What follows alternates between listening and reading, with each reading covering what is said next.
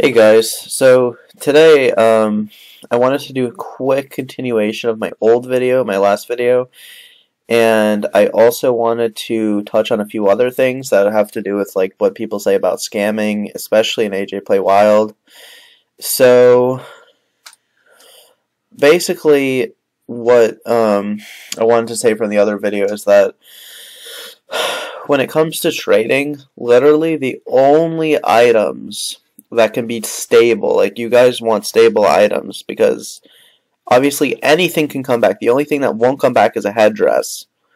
That's the only thing that will never come back. And the other thing is like magentas, which people like, those will come back. People can get them whenever. But like they're a little bit different because it's a glitch or whatever, and you know, whatever happens with that.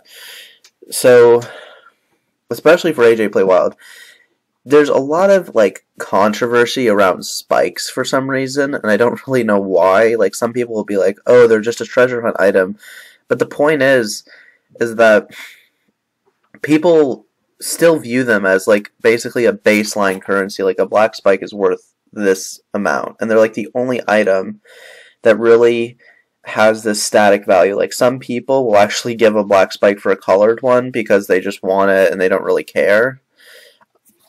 But most people see black spike as being a black spike. It's like this one thing. And the thing is that even with that, that's like one of the few things are these treasure hunt items that, like, let's look through. They're the only items that really can keep their value, and like they'll be there no matter what. Like Forest Tail Armor has like a set value that's not going to change because it's not going to come out in stores. Unless these come out in stores, but I don't think treasure hunt items ever will come out in stores. I think they'll either leave the treasure hunt or they'll never or they'll just stay as the treasure hunt. For instance, like the guitar and bunny has been there since beta, stuff like that. But pretty much like the only things you can count on are like treasure hunt items and things that you're positive won't come back. Like certain things that I don't think will come back, like certain sapphire sets I don't think return, like the king set doesn't return. I don't think these items will return. I think they make new sets every month, but I could be wrong. But basically it's things that you know for sure won't return. Rares, for instance, don't return ever, apparently. According to AJHQ, they don't return. So I like to buy a lot of rares. If it's a nice rare, I usually buy a few because, like, for instance, the rare lay. I got a lot of rare lays because it's a nice item. Like, look, like it's a nice looking item and it's a rare item, so it will never come back. So if I come back to Asia in like 2 years, the rare lay is going to not even exist by then. And it'll be one of the most valuable items, whereas in 2 years, I'm sure almost every beta would have been cycled through. And they will be worth a lot less than they are, while rare items never come back. Same with spikes. Like, the spike will just stay as a spike. Like, I don't think its value will go up or down unless it gets added to a store or it gets removed from the treasure hunt. Those are the only two things that will really change its value. If it gets added to a store, it will be worth nothing. But I don't think treasure hunt items get added to stores. And if it gets removed from the treasure hunt, it will become a lot more valuable. For instance, there are certain items that got removed from treasure hunts. I have, like, for instance, there's this one item. Let me find it. This carrot earrings was in a horse treasure hunt, and like I never see them. They're like really rare. They were like for a short time in a horse treasure hunt or something, and I'm sure they're worth something now. And like it's just like items either become worth a lot more if they leave, or they go into stores. Like I said, I've never seen a treasure hunt in a store. So basically, you can count on, even though they're not the most valuable items. This is looking at AJ Play Wild. In AJ Browser, it's probably going to be your headdresses forever unless they decide to get rid of them. Headdresses, magentas, and spikes are basically your baselines. But here, spikes, because their value never changes, they're basically been a treasure hunt this whole time. and rares that look good. And what else? No,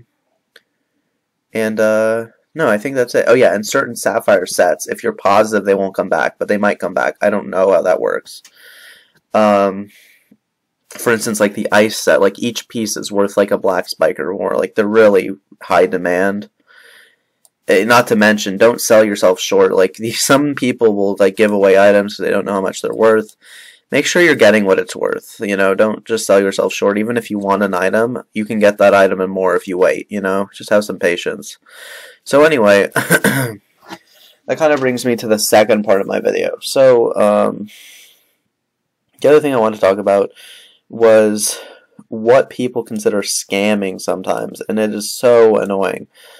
People sometimes will consider scamming whenever you ask for an item, but your list isn't quote-unquote good enough for them, so they think that's scamming because, let's say I was asking for, let's say someone had the Blue King set, because right now I'm looking for that, and they saw my list, and they think that it's not good enough, which actually I think it is, because nobody really, the King set has pretty low demand, so let's say they don't think my list is fair. To them, that would be considered scamming. They would consider that scamming for some reason. I don't know why, but they consider it scamming. So that's the thing.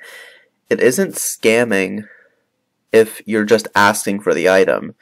Someone can send it to you if they want to send it to you. That's their own thing. Scamming is deliberately going out of your way to trick or deceive someone into giving you an item that you know is worth more, or you're let's just say trick or deceive someone into giving you an item, because that's basically the baseline of it. Even if it was worth nothing, if you're tricking them to give it to you, it's basically scamming. If you're tricking them to give it to you. And the other thing that people like to call scamming, which I think is the dumbest one, is when you're asking for an item, or you're not asking for an item, and someone just sends you a trade on an item that they want, and the trade's really good. Like, I'll give you guys an example. One time I had, I don't remember what I had up. I had like, it's something that was like a treasure hunt item. I don't remember. It wasn't even that good. But someone sent me, they sent me the three-horned armor helmet, which is very valuable in this game. They sent me Explorer backpack, which is also worth a lot. Let me see Explorer radar pack. That's what I was saying. And then they sent me two other things that are really valuable just for this one item. And that's a huge, huge overtrade. But the thing is that's not a scam to accept that. And who in their right mind would actually decline that? Why would you decline that? Because the person obviously wants the item, and they obviously don't want to use those other items that they're giving to you, so why wouldn't you take that? That's someone who's offering to you. That's like saying, I have this item, offer on it, and then someone hands you $100, and you know the item's worth $10, but they want the item anyway, so you just take the 100. Why wouldn't you take it? You know what I'm saying? And I'm sure none of you would actually decline that. Like, let's look at it more on an item that people generally want. Let's say the raccoon tail. So if I was just to be like some noob jammer or whatever, and I don't care about trading at all, and so I click on Snowflake Arctic Wolf and send her my raccoon tail on an elf tail armor, because I want the red elf tail armor and I have no means of getting it on my own. I just send the raccoon tail. Do you think it'd be scamming if she accepted that? Because I don't think that would be scamming if she decided to take that. Because obviously I want the item and she wants the item. It goes both ways. And I just don't see anyone declining these like trades that would be so good just because it's a good trade. I mean, how would you guys build value or get any rares if you... Okay, sorry for pausing, guys. Something happened to my friend. really, like, the exact thing happened to her. So I'm going to go to her right now. And so, alright, so basically, this girl sent her a trade on an item of hers. They sent her a fox hat on some, I think they sent her a fox hat on her forest tail armor. And so basically, she accepted that. And then the person, which I don't think they're here anymore, but the person got upset with her because she declined the trade afterwards, and then asked my friend, "Is that an overtrade?" And my friend said yes, because they're just going to be honest. I mean, they're not a scammer who's trying to deliberately lie about the item's value. So the person asked the question, "Is it an overtrade?" She answered honestly. She said yes, it's an overtrade. And then the person called her a scammer for that. And it's not scamming if you're going to accept the item. If she was to send if she ended up sending her forest tail armor on something that girl had that was really crappy, like something in the store or something, and then that girl accepted, that would make her a scammer. That's the thing. It doesn't make them a scammer for doing that. And I don't know why people think that these things make them a scammer, because it really doesn't. And you guys shouldn't think that it makes someone a scammer, because even though it might not seem like it's really the right thing to do, it's something that there's nothing wrong with doing it. And it's basically how most traders get their item, because they're items. Because how would you get to a point like look at the YouTubers challenge, the plushie to headdress challenge. You could not get to a plushie to a headdress without doing something like that, because then you would never be increasing your value, and that's the point. The point of a trade is to win, basically. You want to win the trade. You want to get a better deal than you're being offered. There's two reasons. There's to win, and then there's to just get an item you want. Sometimes you'll overpay and get an item you want, or sometimes you'll win.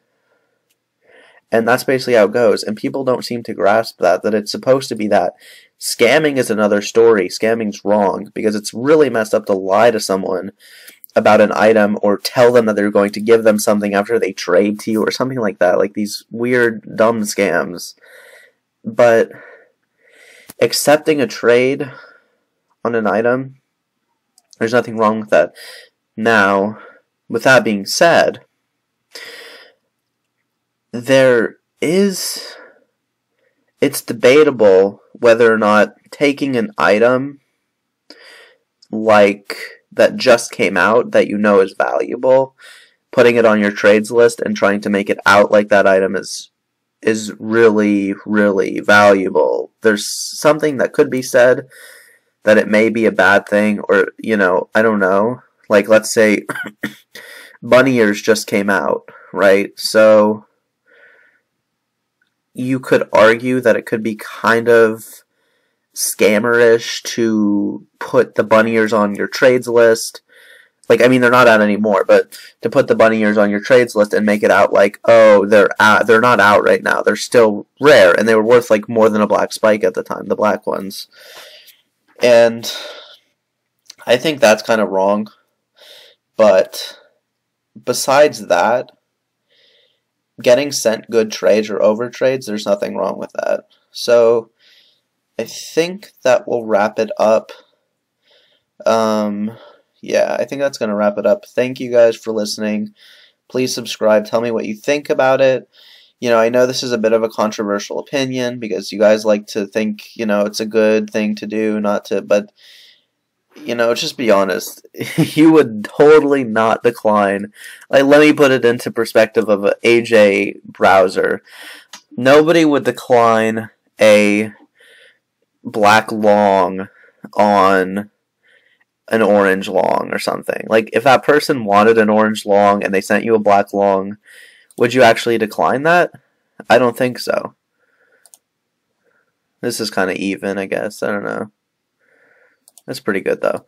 But exactly what I'm saying. It's not scamming to win in a trade. It's scamming to lie and deceive someone if it's scamming to lie and deceive someone to get an item that you want. It's not scamming to be sent a trade that's an overtrade and accepted. That's all I'm saying. So take it easy, tell me what you guys think, and please subscribe.